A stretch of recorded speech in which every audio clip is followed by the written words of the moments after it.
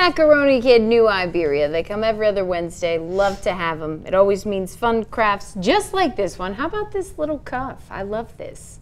Little feather. Thank you for adding that. This was so easy. We used literally water bottles because we all know we have enough of them that need recycled. Exactly. And just some fabric. Always, you do such a great job of using things that we already have. Yes. So we don't have to go out and buy more. That's Love the goal. This. So cute. This is Tracy Isagura, if you're just joining us, and these are her two daughters. We have Michaela and we have Mia.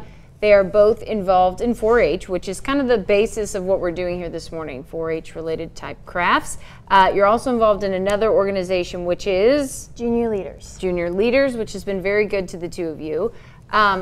If someone at home is like, I would like to do Junior Leaders in 4-H, how might they get involved in that?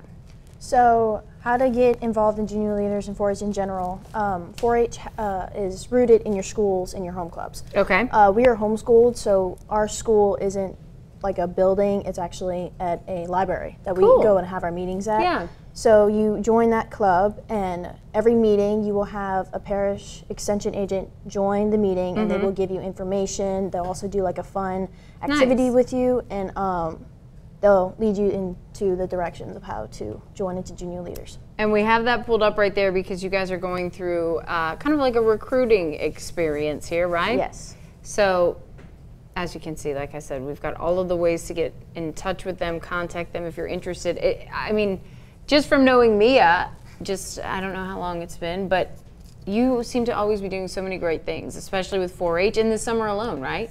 Yes, definitely. I've actually entered the photography contest in 4-HU. Oh, thank the Lord. I know, right? She's so talented, and I'm always like, why do we not do anything with it? That's awesome. However, I didn't place, but this contest is very hard to get into. It's probably like a worldwide deal. But it is very fun because of the class that you have Awesome. with the students. It's a really good bonding experience. That's awesome. See, it really is. It's a great experience, and hopefully you'll get some new members. But in the meantime, we've got to make this sensory, oh, he said wrap.